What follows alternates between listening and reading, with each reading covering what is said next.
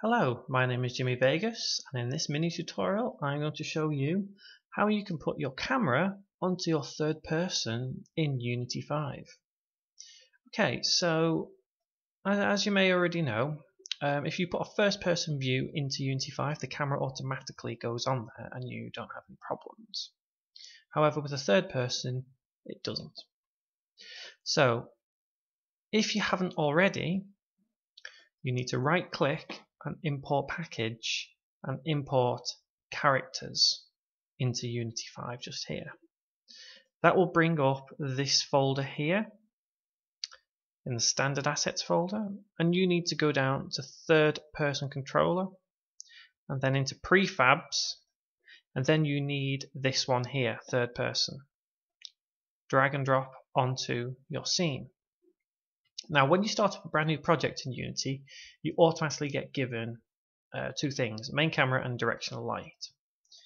The main camera here, what you need to do is now drag it onto your third person controller in the hierarchy. And then over here on the position in transform, you need to set it to 0, 0 and 0. You'll notice now our camera is fully merged with our player. So to get around that, drag your camera outwards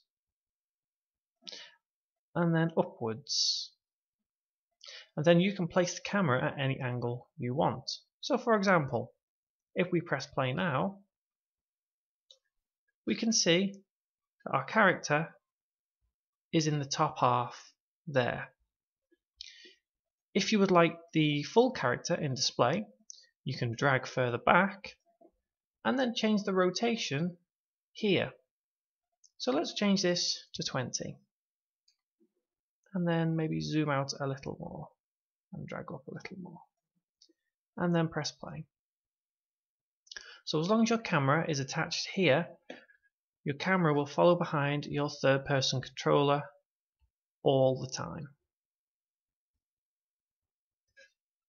So that's how you attach a camera to your third person controller in Unity 5. Hope it's worked for you, and thank you very much for watching.